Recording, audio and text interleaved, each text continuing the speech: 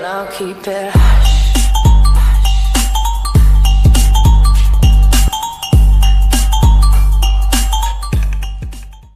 So what is up guys, I'm Geoid back with another video, and today in this video I'm gonna be showing you how to make a cool, clean YouTube channel profile pic. So without wasting any time, let's get straight into the video. So first of all, you have to open Pixel Lab and just add your name, whatever name you want. I will be adding Geoid. It's Geoid is a very big name, so now just transform it and make it more bigger like this way, and just click on the check mark. After that, just click on the second option and click on the font, and now just click on the my font, and another font name will be in the description. It is a paid font, but I will be giving a link to download it for free.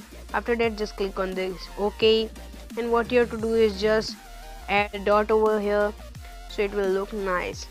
So as you can see this, and now just click on the plus and just click on the text and add another text. Click on the edit and just input M and click on the done. And now just click on the font again, and you have to choose another font.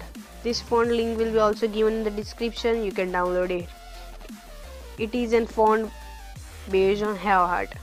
And now just resize it.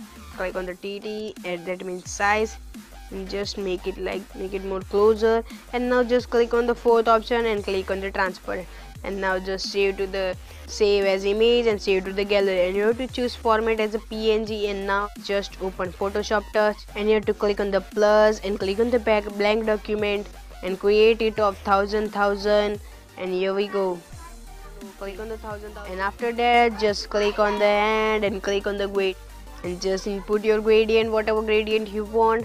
And after that just click on the empty layer and just click square selection tool and just do like this. And now just select the empty layer and just click on the hand, and then click on the fill and stroke and just click on the stroke. After that just click on the stroke up to it looks nice for you.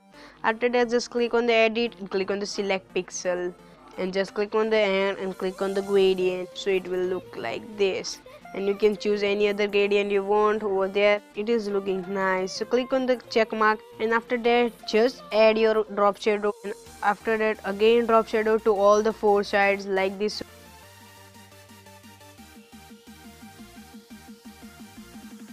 So now it's completed. We have added our drop shadow successfully, and now just click on the photo library and just input text that we made from the Pixel Lab. Just resize it.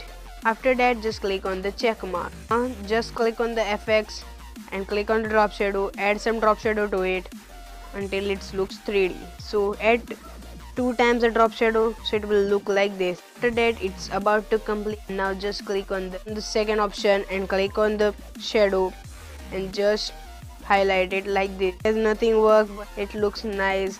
Just click on the last gradient image and just click on the second option and click on the curves and just choose whatever curves you want until it looks nice for you. I'll be choosing this curve for me and click on the check mark. So guys, if you like this video, please give it a like and subscribe for more videos, and check out my channel. There are lots of other stuff available. Hope you will like and subscribe too. Thank you for watching and stay tuned.